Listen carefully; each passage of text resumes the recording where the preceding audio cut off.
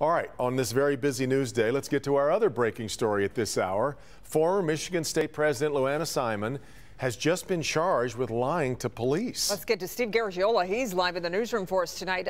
Steve, this is directly related to the Nassar investigation.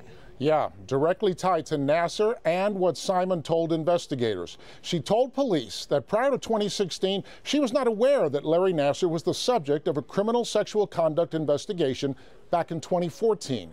Prosecutors now say that statement was a lie, that Simon was aware of the 2014 Nassar investigation. So, Luana Simon is charged with 2 felony counts and 2 misdemeanor counts of lying. A university spokesman says MSU will pay Simon's legal fees. Simon faces up to 4 years in prison if convicted. MSU interim president John Engler issued a brief statement this afternoon saying Simon is taking an immediate leave of absence without pay to focus on her legal situation. Now, she resigned as president back in January, but she has maintained status as a professor.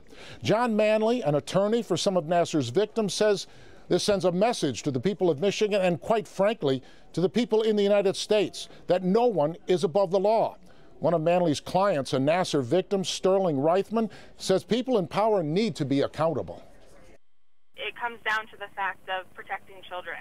And if you failed to do that, and if you failed to do your job, and if you put children in harm's way, you're going to pay the price.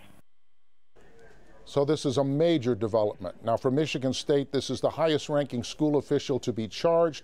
Whether this is the last of the charges remains to be seen. Kimberly Devin, back to you.